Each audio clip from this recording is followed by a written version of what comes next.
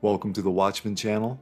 This channel is all about world news and Bible prophecy, pointing to the soon return of our Lord and Savior, Jesus Christ. I am asking that if you can, to please help to financially support this ministry. If you feel led to pledge any amount of money, it would be extremely helpful and greatly appreciated. There is a PayPal link in the description box and in my pinned comment below. You can also donate using Cash App. My cash tag is $Watchman1963. Thank you all so much for your prayers and support. God bless. Jesus said, as a sign of his coming and the end of the age, there would be an increase in deception, false Christs who will deceive many, wars and rumors of wars, nation against nation and kingdom against kingdom, famines, pestilences, earthquakes, Christian persecution, apostasy, false prophets, and lawlessness, causing the love of many to grow cold. Jesus said all of these signs would come like birth pains. Jesus was likening last days events to a woman in labor. As the labor progresses, the pains increase in both frequency and intensity until the baby finally comes. As we get closer to Jesus' return, all the signs he gave us as a sign of his coming and the end of the age will become more frequent and more intense. All of these signs are manifesting around the world in our time. Jesus, speaking to his disciples about the signs of his coming and the end of the age, declares this in Matthew 24:12. And because lawlessness will be increased, the love of many will grow cold. The Bible tells us lawlessness is the violation of God's commandments, as we read in 1 John 3:4. Whoever commits sin also commits lawlessness, and sin is lawlessness. Sin will be so rampant and so commonplace in the last days that the love people once had for one another, for many, will be non-existent. In this prophecy, Jesus Christ is describing an ongoing breakdown in the relationship with God. And since people's love for God is waning, it will be evident in the way people treat one another as well.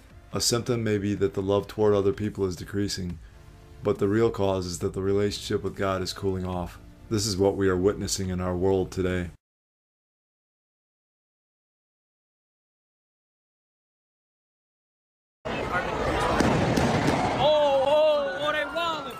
Tonight, video capturing the moment gunfire erupted in Tampa. The horrifying sound of gunshots sending people running for their lives. There are multiple patients shot all the way down the block. Moments later, victims in bloody Halloween costumes receiving help from first responders. In all, 2 people were killed, 16 others injured. Authorities say despite heavy police presence in the area, the shooting started after a fight broke out. People aren't hesitating to pull out guns and shoot, and not only kill innocent individuals, but hurt bystanders as well. One of the 2 killed was Emmett Wilson's 14-year-old son. It's not the first time I done lost a child. 2014, I lost my child. Now here it is, 2023, and my baby boy, he's gone now from gun violence. Police announcing today 22-year-old Tyrell Stephen Phillips has been arrested and charged with second-degree murder. Gun violence erupting at Halloween parties in other cities as well this weekend. In Texarkana, Texas, 3 people were killed and 3 others injured. In Indianapolis, 1 person killed and 10 others injured. And in Chicago, 15 people shot at a Halloween house party. Tragedies overshadowing celebrations for one of America's favorite holidays. The Apostle Paul, in his epistle to Timothy, tells us in the last days society will be in a total immoral meltdown. 2 Timothy 3:1-5. But know this, that in the last days perilous times will come.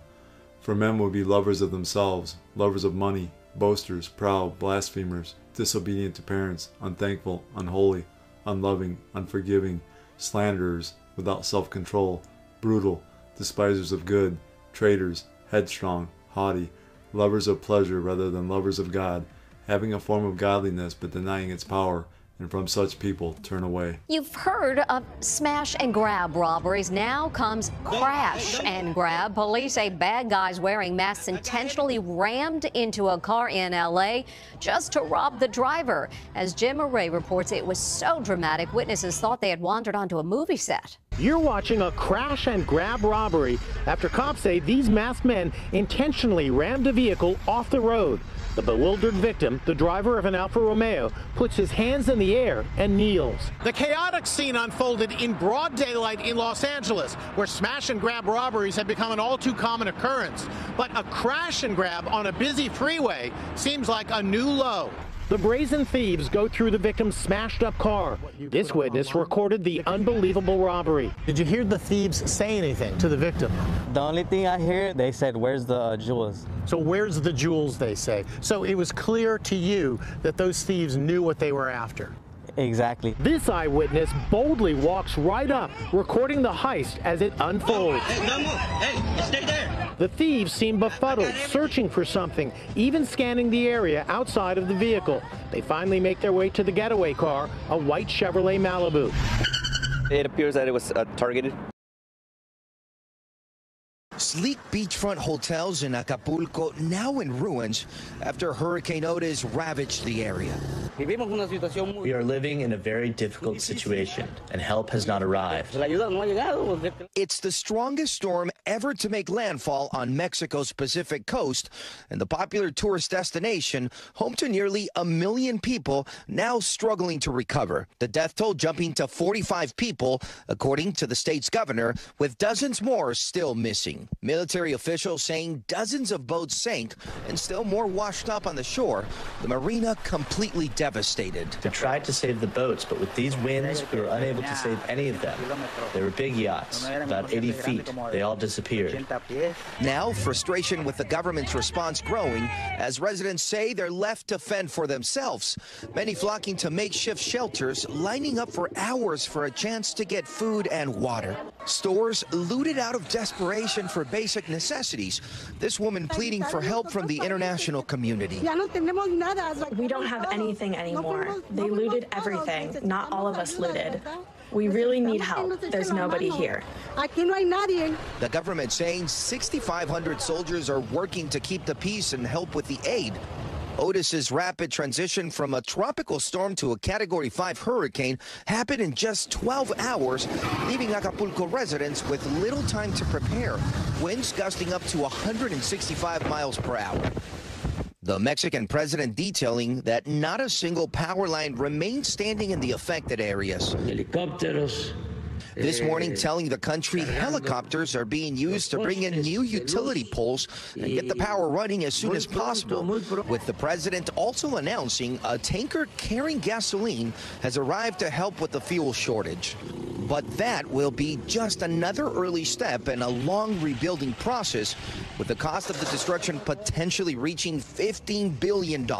Just as this community's core tourist season approaches, the Mexican Hotel Association telling the Associated Press 80% of the hotels in the area have been damaged. A rare scene in Brazil's Amazon, home to the world's largest rainforest. Families walking kilometers on dry sand, until recently covered by the Solimões River, queuing for food and water. We are suffering. The drought has dried up the river. We must walk half an hour to fetch the food packages and water the government has sent us, and carry them home on our backs. The most severe drought in 120 years has isolated entire communities in a region that depends on its rivers for transportation. 60 cities in the Amazon are in a state of emergency, and more than 600,000 people are being affected by the drought. Scientists say that this drought has been caused by the natural phenomenon El Niño, but that climate change is making things much worse. No doubt that all over the planet, the climate extremes are becoming more frequent, and also record-breaking climate extremes all over the planet. This year is the record-breaking heat wave in the planet. Meanwhile, in the Amazon, Brazilians are waiting for the rainy season, although scientists say this year it may take longer to come. Psalm 107, 33 and 34. He turns rivers into a wilderness, and the water springs into dry ground, a fruitful land into barrenness, for the wickedness of those who dwell in it. Summer's record heat and drought is expected to push food prices up by at least 5% this year, according to a Department of Agriculture forecast. And as CBS's Mark Strassman reports, farmers are now reaping a harvest that's meager at best. Van Hanserling grows peanuts and cotton, but this Mississippi farmer is harvesting a disaster. It probably took 2/3 of the cotton crop and probably half of the peanut crop. I've been farming for over 40 years, and I've never seen anything like this. His losses alone about $1.2 million. Too much heat, too little rain. This one's got a piece of a bean in it. This summer's same 1-2 punch that knocked down Jack Dorsey's soybean harvest in neighboring Louisiana. He calls soybeans poverty peas. Everything hurts on a farm if you're not getting everything, all the potential out of your crop. Over the summer here in Franklin Parish, 27 days of triple-digit heat baked crops. Making matters worse, between mid-July and the end of August, no rain for nearly 6 weeks, not one drop. Another issue for these soybean fields. It never really cooled down at night during the scorcher of a summer. That further stressed these beans, which further stressed these farmers. Summer extremes hit farms from California to Minnesota to Mississippi. Its impact hitting farmers like Daly and consumers like us. They say green is the color of money, and that's certainly true for Dorian Clombang as he wades through his paddy field, picking out weeds. When this goes to market, he's expecting a 30% increase on the price last year. We farmers are happy to see the price go up. We can use the money to pay expenses and debts. Drought earlier in the year prompted concerns that India's rice supply wouldn't meet domestic demands. But the government's actions have had a knock-on effect beyond the border. In Malaysia, prices have gone up by 20 to 30% in the past month. Supermarkets still have plenty of stock, but smaller shops have been struggling to fill their shelves without the purchasing power of the large retail chains. That's hurting the people who can least afford it, those who rely on street food or who feed large families. Farmers in central Thailand are doing everything they can to capitalize. Exports are already up 10%, and they're trying to squeeze in a third harvest before the end of the year. But the long-term indicators aren't good. Storage facilities that should be full are almost empty.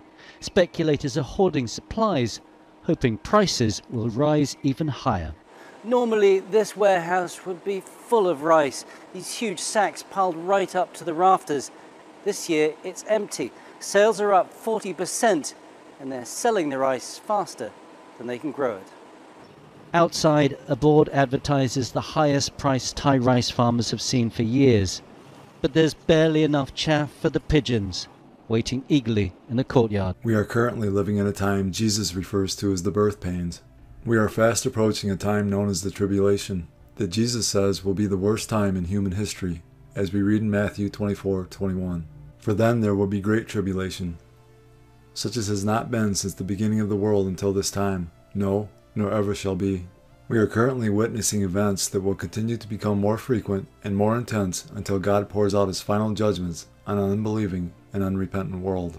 One of the judgments described in the book of Revelation includes the price of food being so high and scarce that it will cost a full day's wages just to barely get enough to eat, as we read in Revelation 6:5 and 6. When he opened the third seal, I heard the third living creature say, "Come and see." So I looked, and behold, a black horse, and he who sat on it had a pair of scales in his hand. And I heard a voice in the midst of the four living creatures saying, "A quart of wheat for a denarius, and 3 quarts of barley for a denarius, and do not harm the oil and the wine." In this prophecy, it will cost a day's wages just for a loaf of bread. We are not in the tribulation period yet, but we are getting extremely close. Amos 8:11. Behold, the days are coming, says the Lord God, that it will send a famine on the land, not a famine of bread, nor a thirst for water, but of hearing the words of the Lord. Even worse than a famine of physical food is a famine of spiritual food. Because Israel rejected the prophets, God promised a severe judgment. Just as Israel rejected the prophets, the church today is rejecting God's word. How tragic to turn a deaf ear to God and be given a famine of hearing the words of the Lord. Well, President Biden and Chinese President Xi expected to meet on the sidelines of the Asia-Pacific Economic Cooperation Summit in just a couple of weeks. So let's take a look at the recent conflicts that are putting the United States at odds with the communist regime. China has increased military presence on Taiwan, launching air and sea military drills around the island. The regime has been providing crucial support for Russia's war effort in Ukraine, expanding its purchase of Russian oil and gas since Moscow invaded Ukraine last year. year. And China is one of the primary sources of fentanyl that is trafficked into the United States. Last year, more than 82,000 Americans died because of the drug. And who can forget the Chinese spy flight that spent a week hovering over the United States early this year? Those are just a few of the recent examples. So on that note, let's bring in the Hudson Institute Senior Fellow and Foreign Policy Expert, Rebecca Heinrich, to weigh in on all of this. I would also add to your great list that China has been almost completely silent when it comes to Iran-backed terrorist activity against U.S.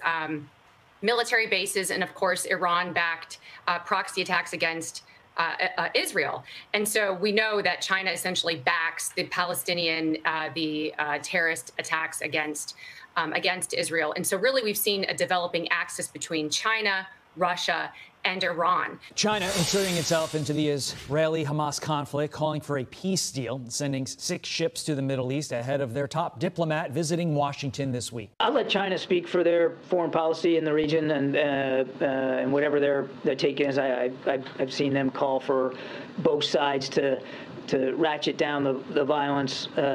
We've been clear about where we are, and we're on Israel's side here. Israel needs this support to go after Hamas terrorists. That's not going to change. And I'll let them speak to their naval maneuvers and where they're putting their ships. But an op-ed in the New York Post says China is stoking a new Cold War with the West. Quote, China is following the same playbook in the Middle East that it did in Russia. Secretly encourage an attack on a U.S. ally or potential ally and promise to aid the aggressor behind the scenes. Senior fellow at the Gatestone Institute and author of China is Going to War, Gordon Chang, joins me now. Gordon, what is Xi Jinping's endgame here? Xi Jinping's endgame is to rule, not dominate, but to rule the world.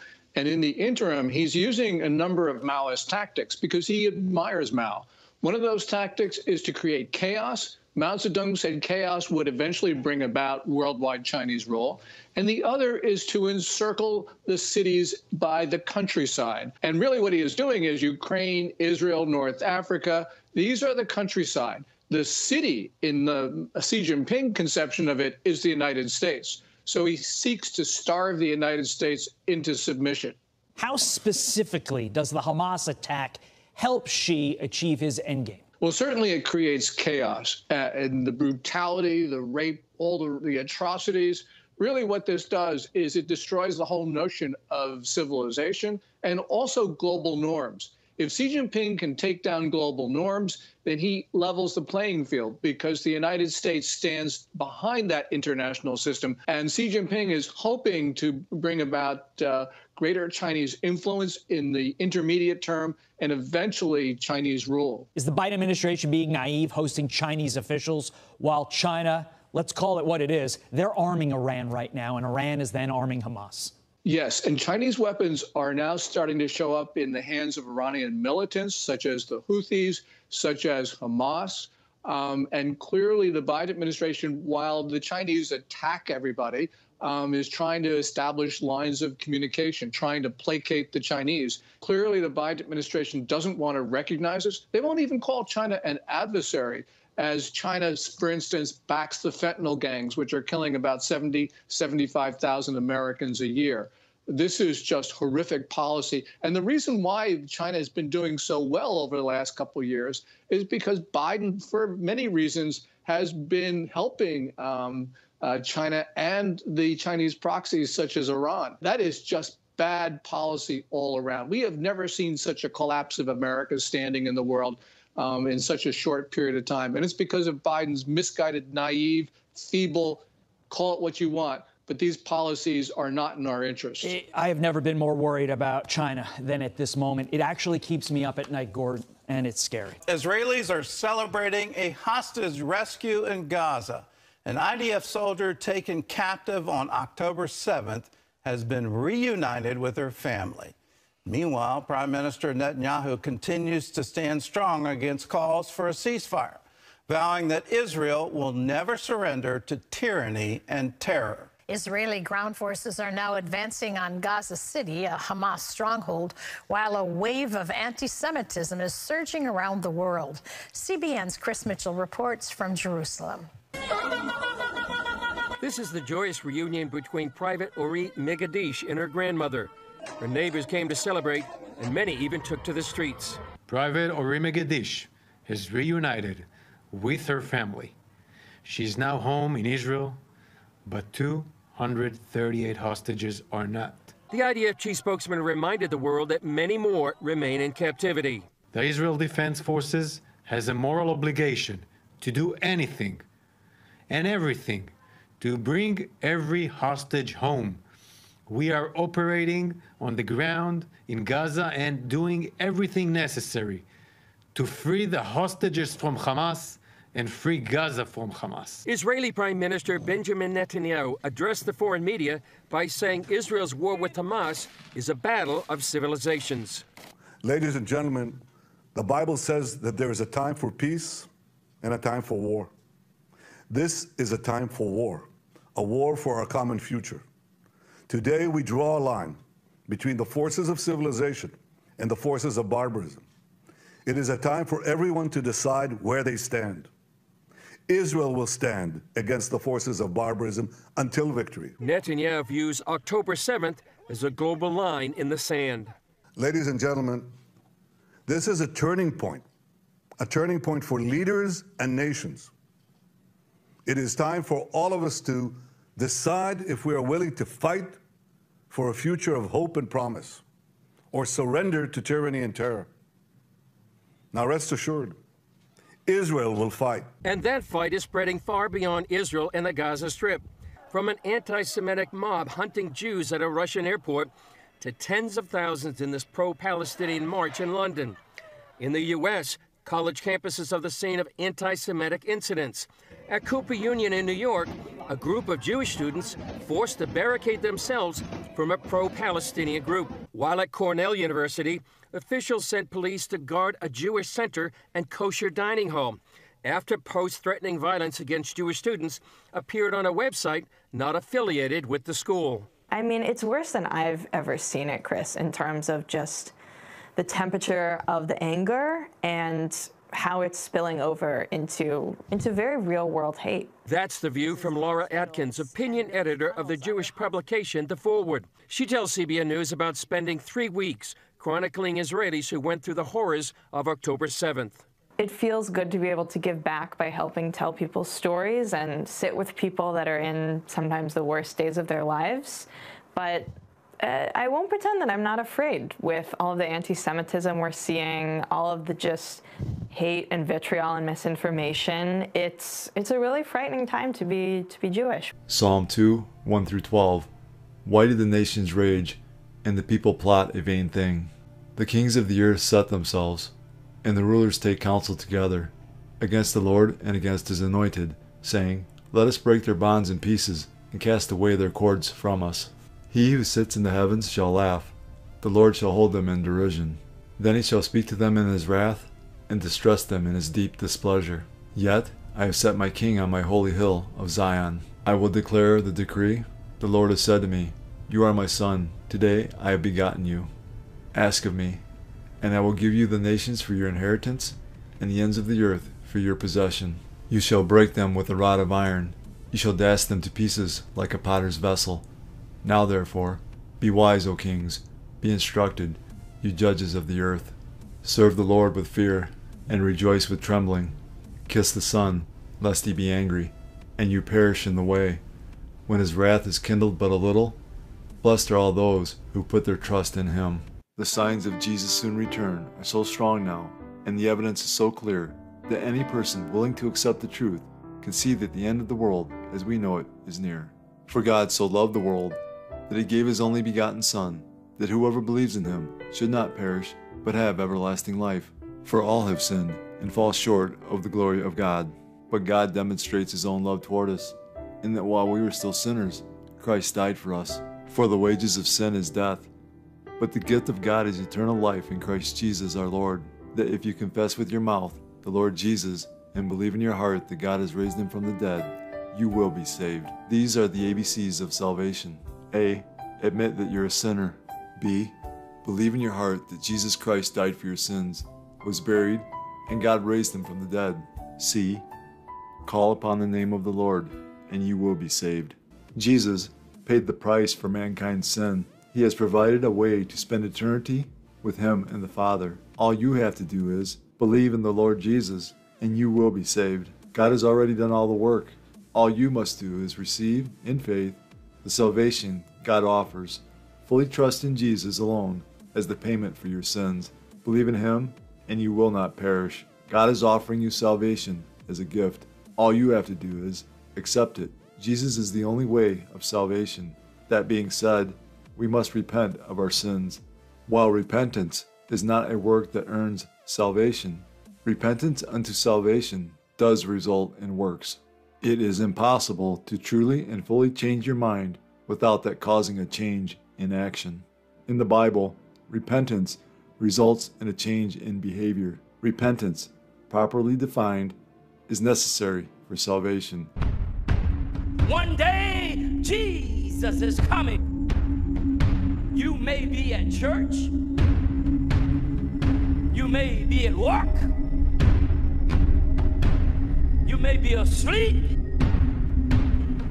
God grant that you will be ready when He makes His personal appearance. My God, what if His appearance occurs on a Sunday morning? My prophetic word to you this morning is get ready! Get ready!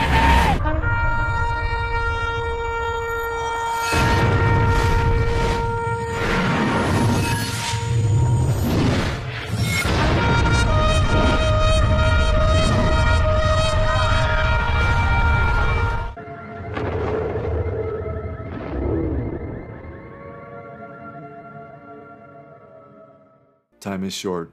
Call upon the name of Jesus today.